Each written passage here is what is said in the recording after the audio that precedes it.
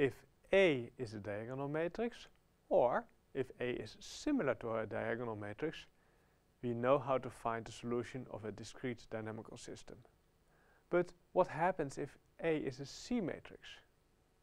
Well, in order to find the solution in the diagonal case, we only needed to compute powers of D.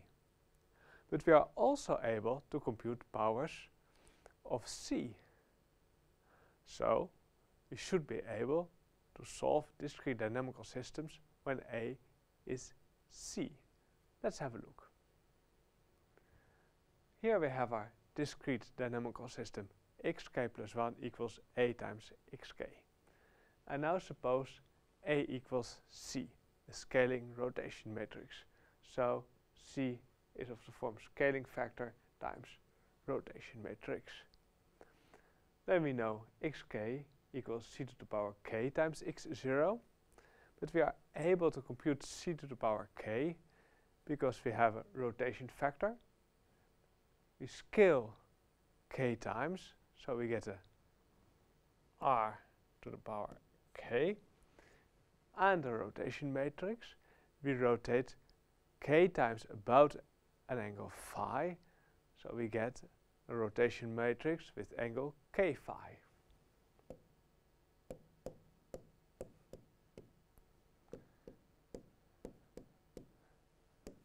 So cosine k phi on the diagonal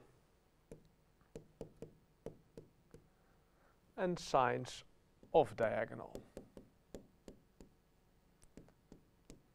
times x naught.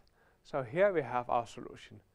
Well, just the formula doesn't tell us too much, so let's look at the phase space. Phase space gives us a graphical idea of how the solutions will look.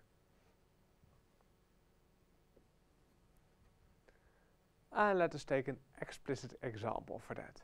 We take the C matrix with A equals 0.9 on the diagonal and B equals 0.2 off diagonal, and with an additional minus sign over there. Then we can compute the scaling factor R. R equals 0.85, and then the square root. Check this. The exact value of R is not that important. It is just important that the R is smaller than 1. That is what mainly matters.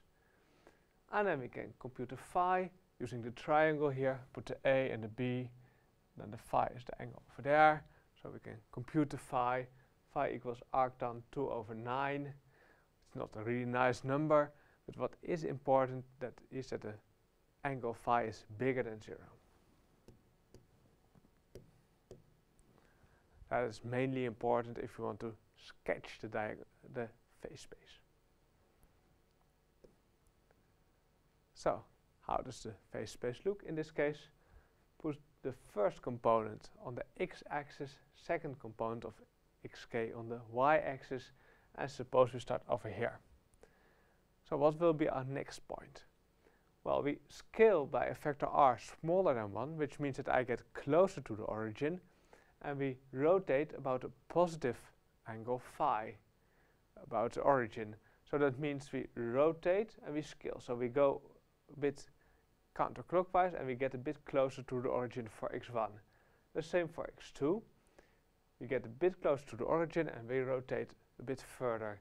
And then x3, x4, x5, etc., etc. We go on and we go on. And what we see is that we spiral towards the origin. So a point like this is called a spiral point.